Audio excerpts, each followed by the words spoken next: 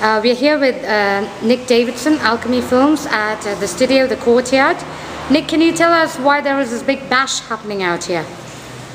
It's weird standing this side of the camera because normally I'm on the side you're on, pointing at other people, making them feel awkward. Today we're celebrating the fact that Bareface, who's a model agency and was a photographic agency, has joined forces with Arabian Eye and with Alchemy, my company, and with the studio to form a sort of consortium of companies that can offer a sort of larger offering to our clients in the region, which will range from photographic agency and production, video facilitation and production, post-production, studio for chroma key work and stills work, right, and stock library with Corpus. So we're all under one roof. Right.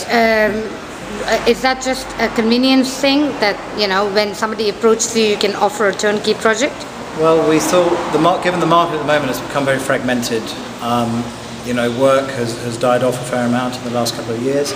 It seemed a good idea to merge and make ourselves a stronger entity that can offer more and cross-sell each other's businesses, right, rather than sort of like carry on our own paths.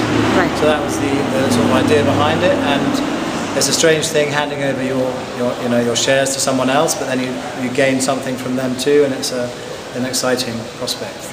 I saw you walking around with the Epic. Can you tell us about? I'm sure you're excited. That's our new toy. It's 3 days out the bag.